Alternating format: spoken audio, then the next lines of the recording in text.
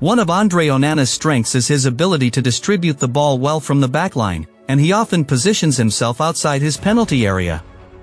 There was an interesting moment during yesterday's match between Manchester United against Liverpool, where a video went viral showcasing Andre Onana's exceptional ability as he raced for the ball against Luis Diaz along the touchline. Despite being in his defensive territory, Onana demonstrated remarkable speed, matching the pace of Liverpool's winger.